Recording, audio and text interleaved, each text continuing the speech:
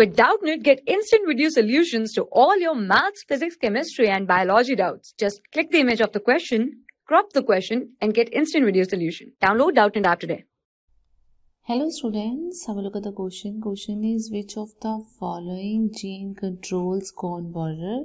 Options are CERY1AC, CRY2AB, BT, CRY1AB. So if we see the BT toxin gene, BT toxins are the endotoxin gene which are being used for controlling the different kind of pest. Several BT toxins are being isolated from the bacteria, that is the Bacillus thuringiensis. Bacillus thuringiensis. From it, various BT toxin which are endotoxin, which are killer to the larva, which kills the larva, which kills the insect, they are being isolated. There are different types of BT toxins. These BT toxin genes are encoded by the different type of the genes, and these are collectively named as the CRY genes. There are different type of CRY genes which are being isolated from the Bacillus thuringiensis. So these different CRY genes, they all produces a BT toxin, but these are specific for a particular kind of the insects. So there are few. One is the CRY1AC,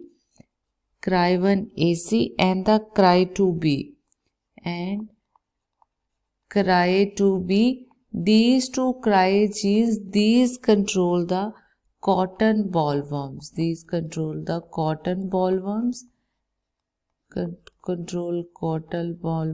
And there is one that is the CRY1AB.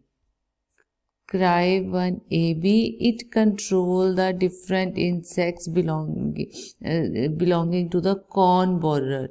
It controls the cone borer. So these are different kind of the CRY genes which are being isolated from Bacillus thuringiensis, but all these CRY genes, they have a common in that they releases the BT toxin, which is the endotoxin, which kills the insects or which kills the other pest.